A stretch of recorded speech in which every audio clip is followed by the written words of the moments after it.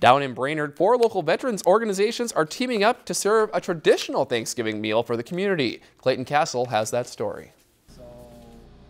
Turkeys are in the fridge, pies are set out, and it's time for some Thanksgiving eating at the Brainerd American Legion. Tomorrow, the Brainerd American Legion, VFW, Eagles, and Elks will be teaming up to provide Thanksgiving dinner for any and everyone in the community. Last year, they served in excess of 700 people between the people that showed up here to eat, as well as the shut-ins where meals were delivered. So hopefully this year we will exceed that. Between 11:30 and 1, a traditional Thanksgiving meal will be served at the American Legion on Front Street in Brainerd. In addition, those who are unable to make it down to the Legion, food will be delivered as well. There's a couple places where we're going to be delivering 40 meals, and there's one where there's 20 going, and these are housing developments in town, lower income. Housing developments. We deliver a lot of meals, takeout meals to them. Another important sector of the community will be making the deliveries on behalf of the organizers. Enter the police and fire department.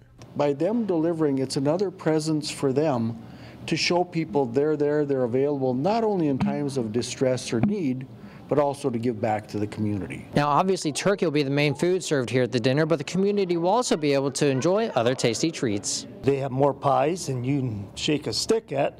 I bet there's about 40 pies back there, if not more. There's dressing.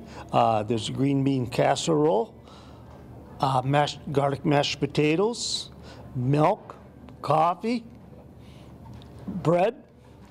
It's a traditional Thanksgiving meal. In the end, it's all about the veterans giving back to the community. Oh, it's just personal enjoyment, and it's a lot of fun. And you get to meet a lot of nice people. Reporting in Brainerd, Clayton Castle, Lakeland News. Any donations received during the event will be donated to the Salvation Army food shelf. If you've enjoyed this segment of Lakeland News, please consider making a tax-deductible contribution to Lakeland Public Television.